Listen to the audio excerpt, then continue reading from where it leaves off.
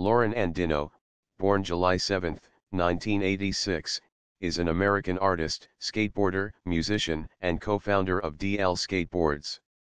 Raised in Columbia, South Carolina, Andino moved to Brooklyn, New York as a young adult where she played in several bands before starting DL Skateboards with her boyfriend, Derek Mabra, in 2011.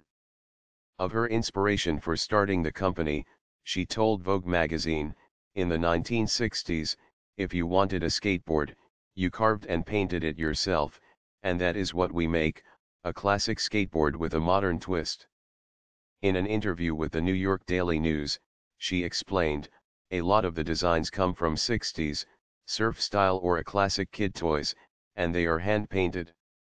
In 2014, Marie Claire magazine named her one of 5 women running the show behind iconic male brands along with executives from Anheuser-Busch, Playboy, and ESPN.